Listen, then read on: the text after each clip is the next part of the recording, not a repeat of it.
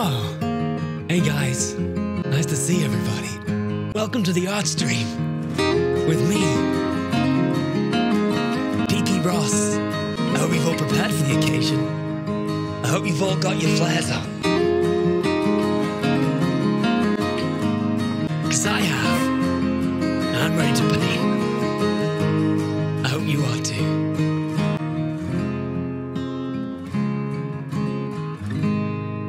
I think we can all agree this is a no-wig stream.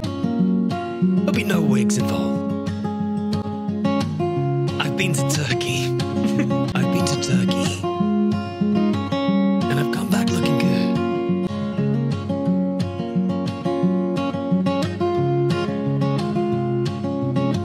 I think this is gonna be the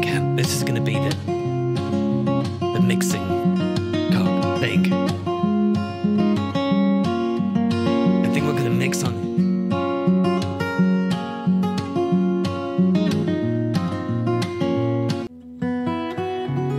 We've got the only tool anyone needs to do anything in the world ever.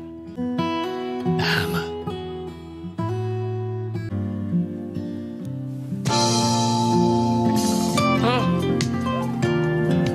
Joy of A painting. lot of music. This is a 1-hour instructional tape designed to take you step by step through a beautiful painting project. On this tape, we will paint a picture which has never been seen on the Joy of Painting television series, and we'll have sufficient time to demonstrate in detail the various steps and procedures used to create individual effects. Detail. Think of this tape as a private lesson in my studio, and I've reserved this front row seat just for you. Good.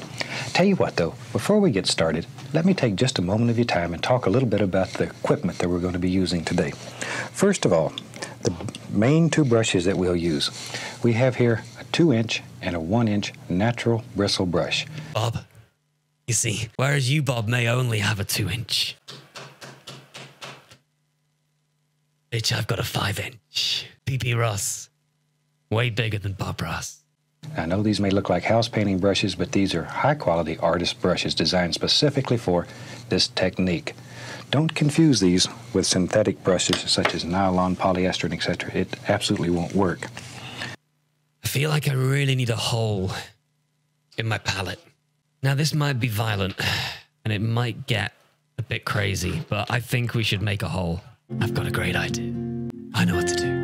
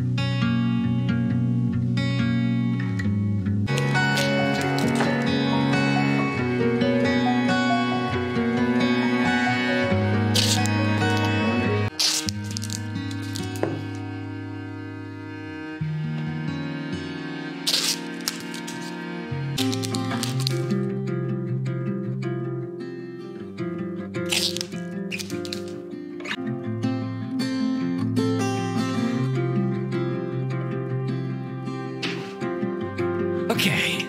We'll use two different knives. We have a number 10 knife, which is the larger of the two, and a number 5 knife. It's basically the same knife, only smaller, and it allows you to get into smaller areas and do detail work. With these knives, you can create unbelievable effects. You can paint mountains and trees and roads and stones, rocks, houses. It's unreal what you can do with those son of a guns. Where's the hammer gone? We'll be using Wait. fan brush. This Bob, is a number 6 fan Bob. brush right here. Bob, where's the hammer? Now, this is a bristle fan brush. It's quite firm, has a lot of spring to it. It's not a soft little delicate brush. It's quite stiff. With that, you can do such things as clouds, trees, waterfalls, a multitude of beautiful effects just using a fan brush. Also, in the way of brushes, we'll be using a number 2 script liner brush. Now, this is the brush that we use to do fine detail and most important. Fine detail, Bob, like a dick? So another thing that will help you, because if you've watched the television series, you know I beat the brush against the leg of the easel, and paint thinner goes everywhere. It beats what were? Can ruin a happy marriage in a heartbeat. This is called a brush beater rack, and it's just a little wire rack that goes in the bottom of a waste paper basket. And you shake the brush inside of the basket, then you beat the devil out of it right on these little wire things here, right across this rack. And let's take off, and we'll get started here today. As we mentioned earlier, normally the first thing we always do is cover the entire canvas with a thin, even coat of the liquid white. So we'll just dip the old 2-inch brush right into the liquid white. Right. Straight out the bat, we've got a problem. Straight out of the bat. What we're going to do is say, Bob, obviously, the canvas is already white, dickhead. So we're not going to do this part. Grow up, Bob.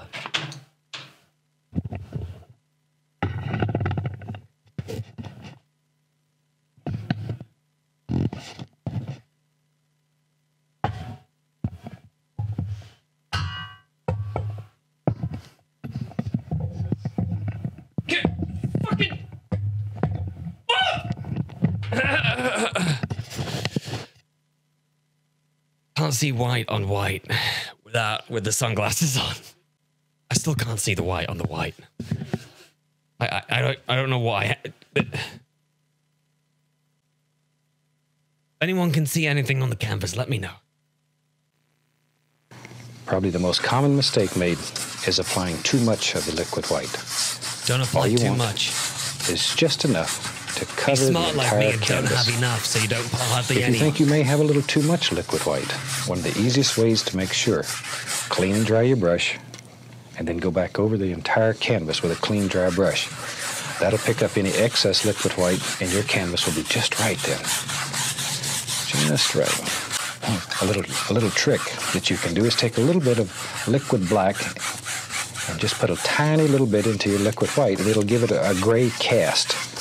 And then when you paint your white canvas, you can tell exactly where it's covered.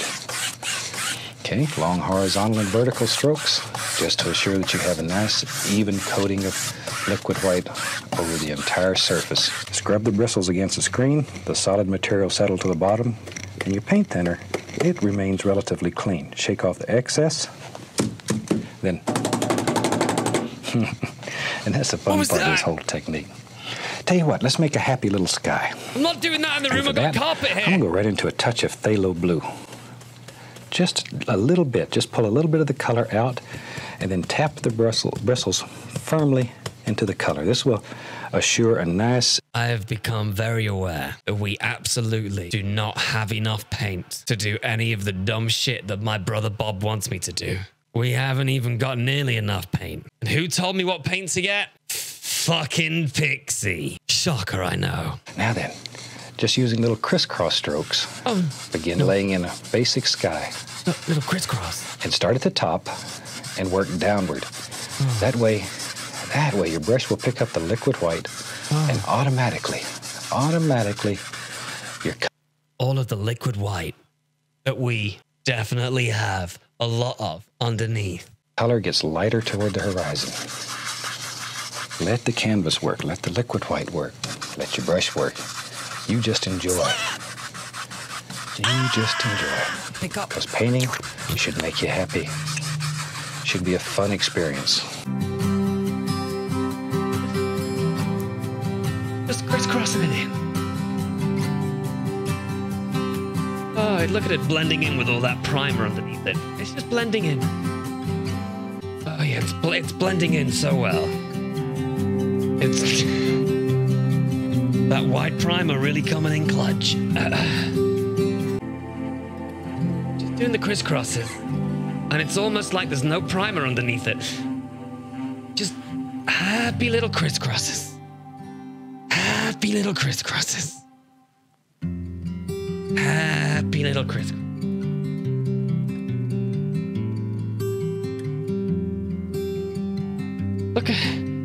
Look at all the crisscrosses and the way the white's really shining through. Look how beautiful and crisscrossy it looks. Oh, yeah. A little touch of water in this painting. I love water, and it's always fun to do. So I'm going to go right back into my phthalo blue, reach right over here and grab a touch, just a touch of the phthalo green. Don't need much of that. It's very strong. Just a touch. Phthalo blue and phthalo green. And just tap it into the bristles again. Just tap it. Okay. Now decide where you want the water to be. And pull from the outside in. Start on the outside, pull in. Start on the bottom, work up. So it gets lighter and lighter toward the horizon. Just a touch.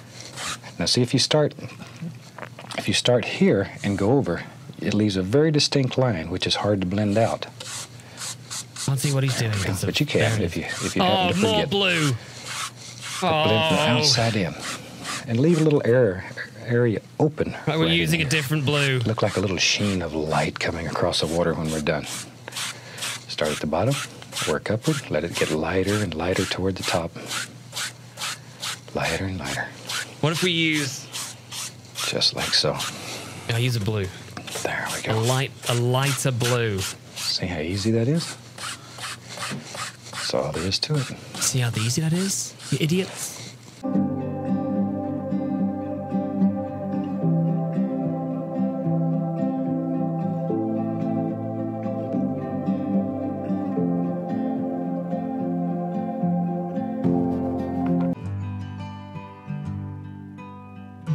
Nice and delicate.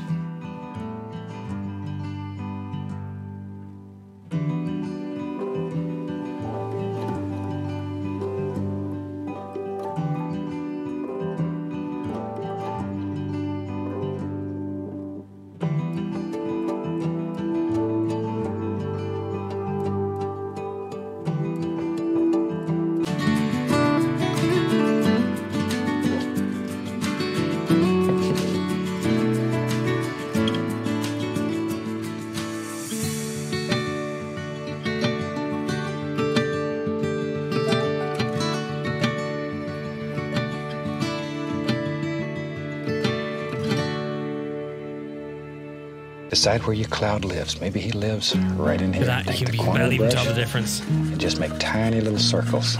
Tiny little circles, round and around and around. And a little. Don't stay in one place and keep working. If you just stay in one place here and keep grinding the paint, fully erect cocks end up with big cotton balls up in the sky. Did you say cock and balls then? 2-inch brush. 2-inch brush makes fantastic clouds. Okay, now with a clean, dry 2-inch brush, use the top corner of the brush, and you want to blend just the base of these clouds out. Not touching the top yet, just blend. See, very lightly, very, very lightly. Yeah, you guys keep it counter for me. Just barely blending. Okay, now we're going to fluff it. And this, we're going to do it in big circular patterns. Grab it gently and fluff it upward. I think we're in a bit of trouble. Look, can you tell the difference? You can't even tell the difference. We will put another happy little cloud in here. Maybe this other cloud. Maybe he lives right over here. Just another happy little cloud. Same thing. Tiny little circles. Tiny little circle. And just drop him in wherever you think he should live. He lives right there. And in your world, you put a cloud where you want it. You don't necessarily need to put a cloud where I do. You put it where you think. If you think it lives somewhere else, then that's where it ought to be. There we go. Lift it gently, lift it, and very lightly. Just go across it. And that easy. We got another happy little cloud right there.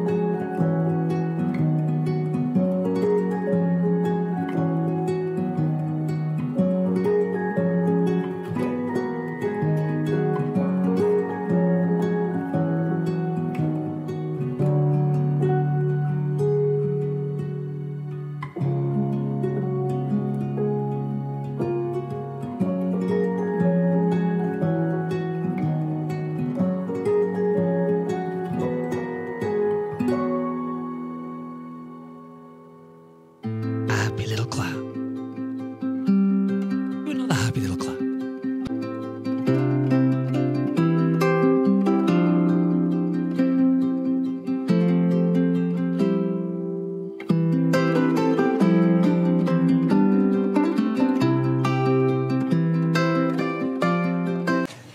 Absolutely no problem. Okay, I'm going to wipe off the old fan brush. Mm-hmm. Okay, I've noticed his clouds are way bigger than mine. And if there's one thing Bob doesn't have, is anything bigger than me. Let's go again.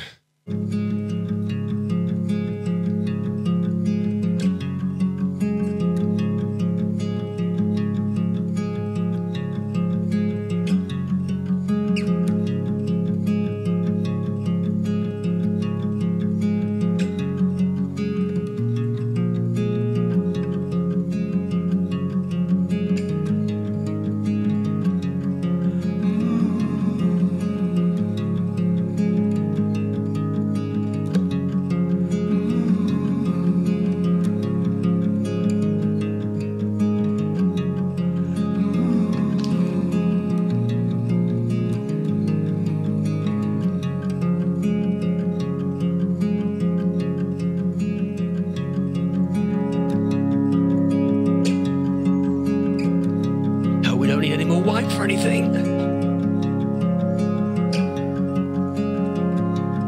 All right, Bob, you prick. Maybe way back in here, there's just a small little mountain that lives. So let's take a touch of Prussian blue, a little bit of midnight black. Oh, another blue. We're going to get a little touch of alizarin crimson. So right. Blue, black, alizarin crimson. Right. Maybe even a little Van Dyke brown. What the heck? Right. What the heck? Just drop it in. Dark colors. Right.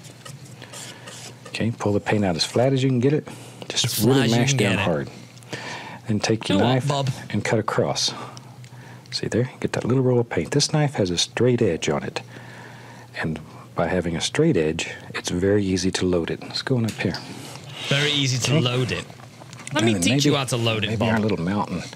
Yeah, I got to make a big decision here. Maybe he lives right here. Just floats around in the clouds. Push I'm going to be honest with you. You're kind of starting to piss me off. Very firmly. We're trying to push this color right into the fabric. Let me just stop you right there, Bob. Let me just stop you right there, Bob. Let's just pull it back a second, Bob. Okay.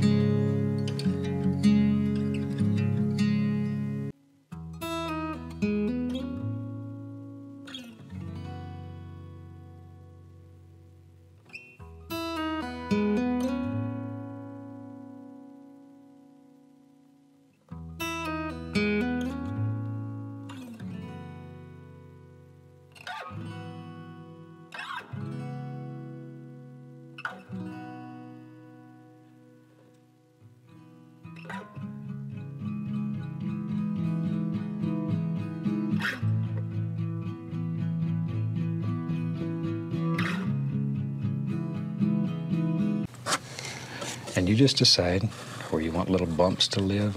See, there's one. Wherever you want them. Maybe there's a happy little thing lives right there. It's hard time.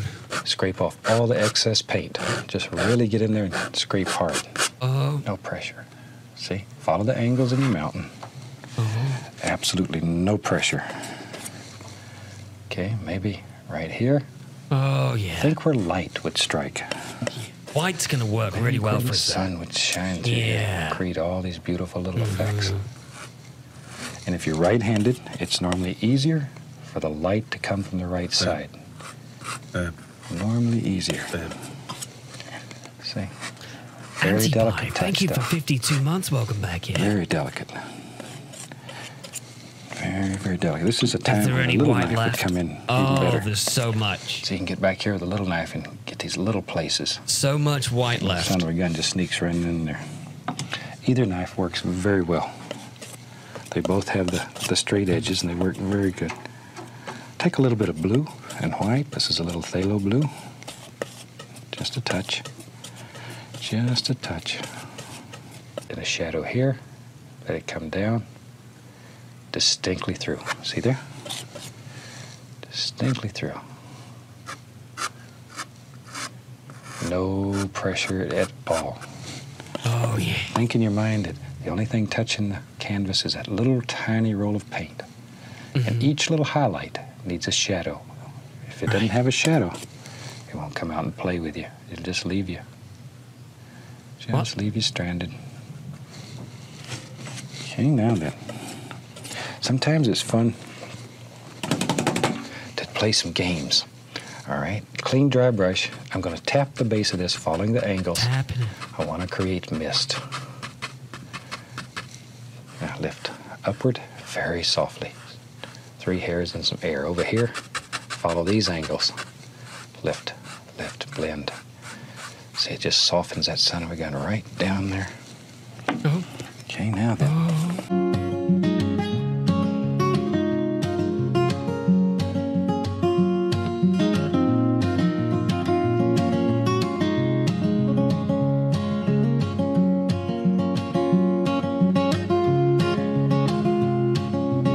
I think there's some cake on this still.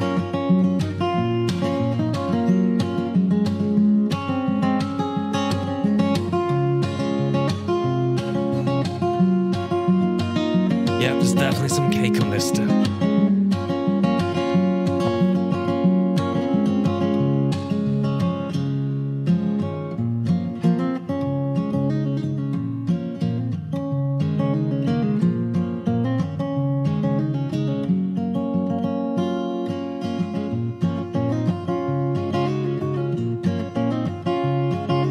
Don't worry about the cake, it'll just add to the incredible painting.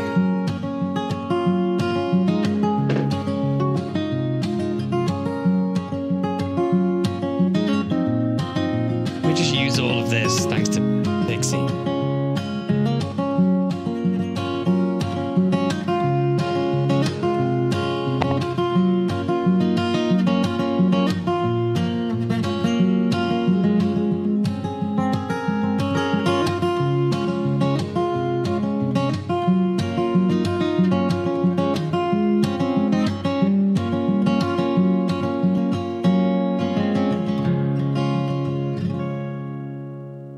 I'm not convinced this is working. Do I have a hairdryer I could use? No, Pixie, this perm is natural. What are you talking about, hairdryer? All right, there's only one thing we can do. We're gonna have to attack this with pink.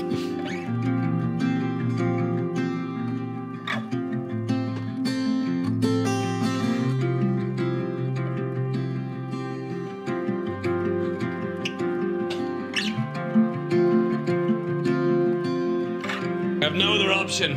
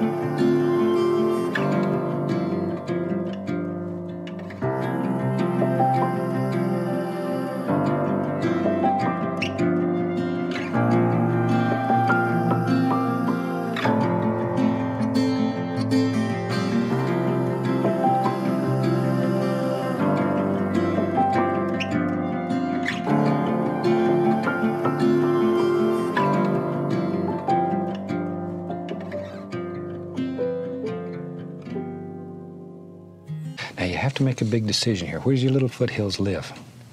Maybe let's start right in here. Maybe just using the corner of the brush. Yeah, you. Maybe they just come right down. Right there. Here they come. Yeah, pervert. Right, yeah. Wherever you want 'em. Pink hills. Just sort of pull it straight down. Yeah, but they look pink, though, right, Bob? Turn it over and use the other corner. If one gets 2 inches of pink, empty, Bob. you can turn it over. Just pull straight down. Okay, But what color do you very think? important here. See this little misty area right in here? You want to save that mist that's between the foothill and the mountain. If you kill that misty area, these foothills are going to look like they're right up against So I'm coming into the bowl. mountain, and you don't want that.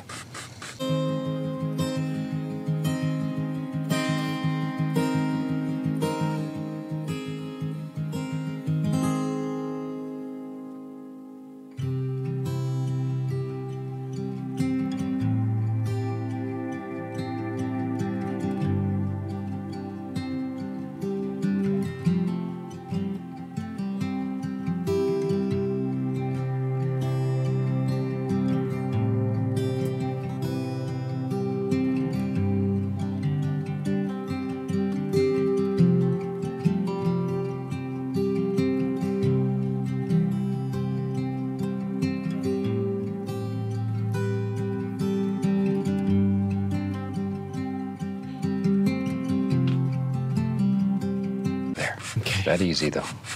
It's that easy. And I'll show you something that's fun here. Maybe you decided here, maybe there's a little separation, and this one comes Yeah, the little separation. right on down here. So Right on down You here. can sort of pull them apart and make We'll more pull them than one. apart. We'll pull them apart like a That pair easy. of butt cheeks. And you just take them wherever you want them to go. We'll take them wherever we want to go, Bob. Wherever we want to go.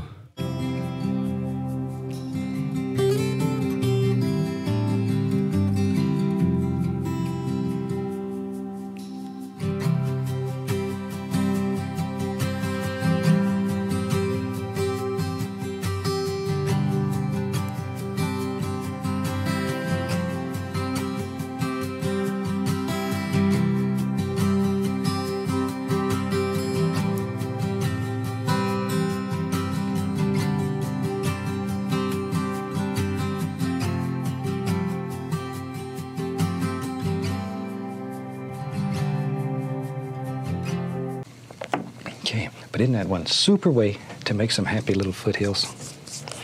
And they're that easy. That easy. Tell you what, let's do. Let me find, there it is. Now pull this brush through the paint, and as you pull it through, wiggle it. See? Wiggle it. And then sharpen it. That'll bring the brush to a super sharp chisel edge. Super sharp edge. There you can see it. It's very sharp. Touch it with just that Touch it. nice chisel edge. Wait, we could turn that See into a dig. Don't kill that little misty area that's in between. And ever so often, reload your brush to bring it back to a nice sharp edge. And you can begin dropping in all kinds of just happy little distant trees.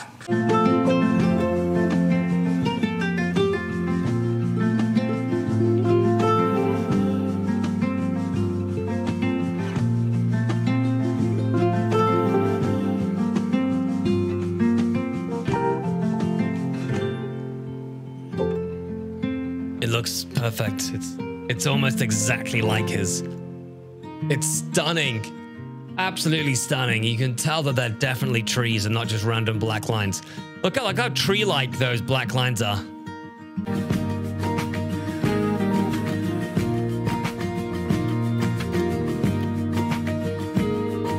One sec.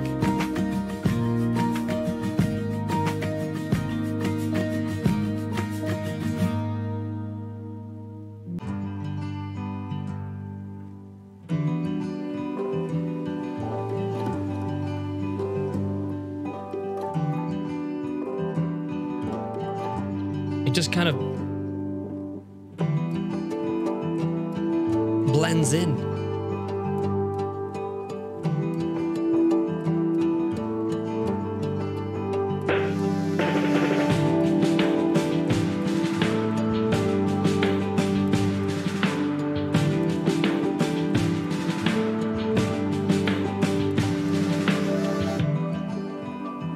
Unnoticeable. Let's build a little water line. For that, I'm going to take a touch of the liquid white and put it on my palette.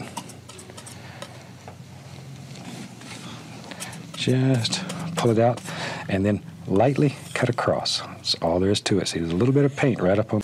Use a firm. Keep these lines basically straight. Basically straight. See, See there? Just cut in a happy little water line. Wherever you think they should be. Is that a hammer? Look at that. Isn't that super? And you can do it. You can do it. Let's begin putting some foreground in here. Yeah. Let's take a big bunch of the Prussian blue, black, brown, oh, I don't know, crimson, sap green. It doesn't matter. Whatever you have, shoot, just drop it in there. Dark colors. Dark colors. Look at that. Might as well mix up a big wad of paint. Okay, let me clean off my knife. Today, tell you what, let's use, shoot, we'll just use an old 2-inch brush. You could do this with a fan brush, 1-inch brush, it doesn't matter. I'll use a 2-inch today. Pull it through the paint, wiggling 2-inch. See, let's decide, maybe there's a happy tree, evergreen tree. He lives right there. Start with just touching the canvas. Use just the corner of the brush, just the corner, and begin pushing, making the bristles bend slightly downward. See there? Look at that. Whoa, what's nice this? Little tree, and he lives right here in this brush. What's he making? All you have to do is sort of push him out. Each time you start a new evergreen, reload the brush to a nice sharp chisel edge. Go through the same procedure. Let's have that could have been a dig. Maybe he lives right there. That could have been a Just huge make a decision call. and drop him in. Wherever you want him. There he goes. There he goes. One of the questions I get asked quite frequently, what if I do a tree and decide I don't like him? Or maybe I'll make him taller. Watch here, watch here. Let's say, well, I hate to mess up his tree, but I want to show you this. It's a good tree. Maybe you want to make his tree taller. All you have to do is touch. Touch. And come right back over the top of him. Touch. See here? And you just paint a bigger tree right over the top. We don't make mistakes. We have happy accidents. And you have a brand new, beautiful tree. That easy. Look at sticks and twigs, and people will think you work for weeks doing this with a little one-haired brush. See, if you want them to be wider, stronger, turn the knife, and they'll get thicker. And you can put limbs on trees or whatever you want, just doing this. Most of these will be covered up, as I say. Put a few on the other side over here. Just here and there. Okay. Now then, over here, let's have some reflections. So take the big brush, decide where you want reflections and land to meet. Grab and just pull it straight down. Straight down. The liquid white is still wet. It stays wet for several days on a good canvas. And the paint will move. Bing bong, bing bong, bing bong. You can turn what was land right into reflections. That easy. Then go lightly across. Okay. Let me grab an old 1-inch brush here. Now then, it rounds one corner. Look right up here. You can see how it's round on that corner. With that rounded corner to the top, go slightly above the dark, give it the least little touch, and just push slightly upward. You're just barely bending the bristles. It's a delicate little touch, no pressure. And then work in layers, working downward. See there? There we go. Down, down. Just decide where your tree lives and paint him in. That's all you have to do. But think about limbs that are projecting towards you. They're not just all going out the sides. And don't just hit it random. Look at it. Get a feel for it. One of the best things you can do is take some time and go out in your yard or go out in the woods and study trees. Make friends with a tree. Talk to him. Then you'll get to understand him.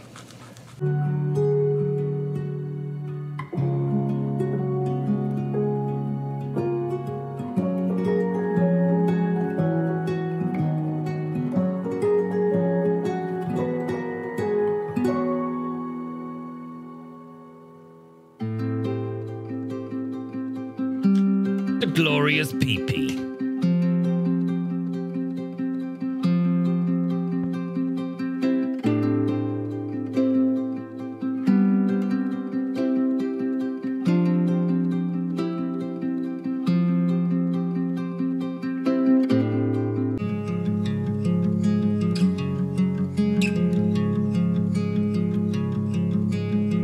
What will I do with the picture?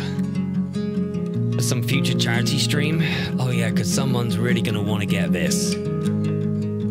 Someone's just itching to have this sent through to them in the post. I feel like we might be coming to the end of this painting. It's so overwhelmingly perfect. There might not be anything else we can do to it to make it better. What do I do with this now? Where do I put this? Slap! Ah! Pick up.